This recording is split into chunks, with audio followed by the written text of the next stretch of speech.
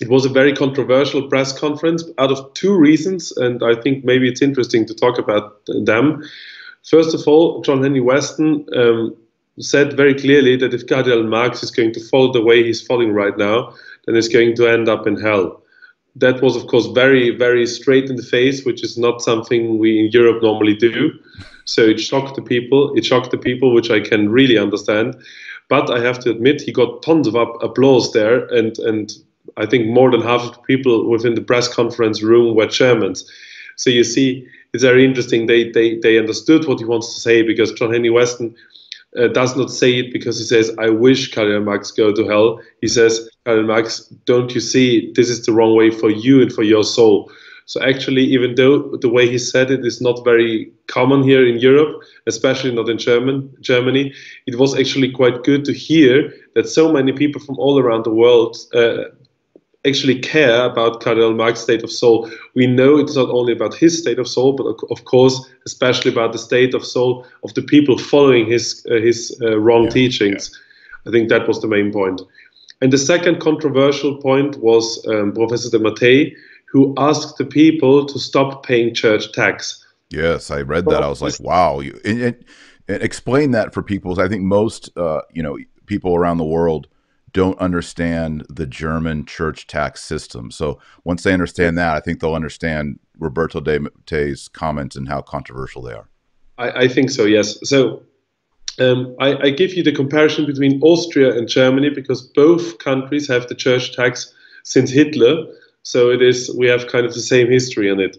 The church tax in Germany is something you have to pay via your normal taxes. So not the church itself does not get the money directly. The money first goes to the state, and then the state gives it to the church, which is completely independent from other payings the state gives to the church. For example, the bishops are paid by the state in Germany, which is a very controversial, in my opinion, not a very good thing, especially because Germany is not a very Catholic country. So the difference between Austria and Germany: in Austria, you pay directly to the church. It's called the Kirchenbeitrag, so it is something you give to the church. And if you cannot give it, you talk to the Kirchenbeitragsstelle, so it is the organization in the church which takes care and is in charge of that. So normally you can talk to them if you, for example, have any special reason why you can't pay. Next to that, in Austria, you can give 50% of your church tax to a Catholic organization of your choice, which makes it way better, because actually we know as a Catholics you should pay also the church and give the money they need. That's true, but it should be something you give openly and as in a free decision, of course. In Germany, it's a little bit difficult and different, because in Germany you pay to the state 100%, and you cannot choose whether you do it or not. If you say you do not want to pay this tax, the only possibility how this tax is not longer taken away from you and not longer asked by the state of you is if you officially declare that you want to leave the Catholic Church. There's two theological issues here. One is, and I think it was Roberto de Mattei that said this, I might have it wrong, but there are two different religions inside the Catholic Church, specifically in Germany. That may not have been, I think I saw that recently, or maybe someone on the panel. And then the other is, how is this not a form of simony? Simony is the error that you must pay money for sacraments. It goes back to the book of Acts with Simon Magus. He offers Peter money to get the power of the episcopate so he can confer the sacrament of confirmation. This sure looks like pay to play. You want to have sacraments, you want Catholic funerals, you want Catholic stuff, pay the government, write a check to the German government, and if you don't, you don't get to play. You're out. This seems like a mortal sin to me. I think the problem is I'm completely on your side here, because I tell you now a fun situation. You, for example, Taylor Marshall, you do not have to pay the church tax. You can go to Germany and receive the sacraments there for free. Yeah, I might even get a funeral. We know what we have. Well, if they know who I am, I won't get one. So that's very interesting. So the problem is that, and now we are going to talk, I think, about the more interesting part of that, is that this makes Germany an own church within the church. Because for Germans, for people who are resident in Germany, they now have different rules than the rest of the universal church. This is a typical situation where we should ask the Vatican to change something, because this is not Catholic. But as we know, the Vatican is in deep need of German money. So this is not going to work as easy as we think it is.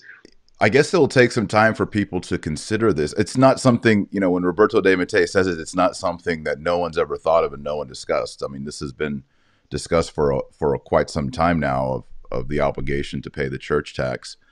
You yourself kind of say, I'm not really sure which side to come down on. Do you think that we could have a situation where a sizable chunk of practicing Catholics stop paying the tax? Is that at all foreseeable? Look, as I told you, the only possibility to stop paying tax is to write on a paper, I do not want to be member of the Catholic Church. So that's the reason I do not think it's going to happen. Yeah, that's I mean, and this is a legal document, so it's a legal document. I mean, it reminds me of the certificates that they were writing out in the Roman persecutions, and even if you had a fake certificate, you were excommunicated from the church. Here we have an easy way. You don't, and they're obliged to give you. If you gave $0 over the life as a Catholic to the diocese, they still have to give you a Catholic funeral, last rites. Of course, but I have to say something.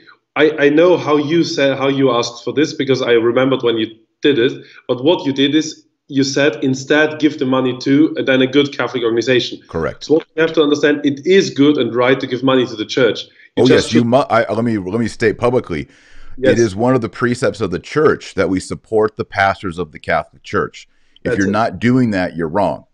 You're not living God's will for your life. You must be financially supporting the ministry and apostle of the church, and as it says, the pastors of the church. So this is not no one hear me today say I don't have to give anything to support the gospel of Christ in the Catholic Church. That's absolutely false. You must support the church financially. So what I say is find a really solid seminary. The priests, the pastors that you know that are solid, support them. Guess what? Cardinal Burke is a pastor of the church. Let's support our solid American cardinal. Let's donate to things that he's working on. For example. So that's what I'm saying, folks. I'm not saying close up your wallet entirely. I'm saying refilter the funds to places that are orthodox, sound, and traditional.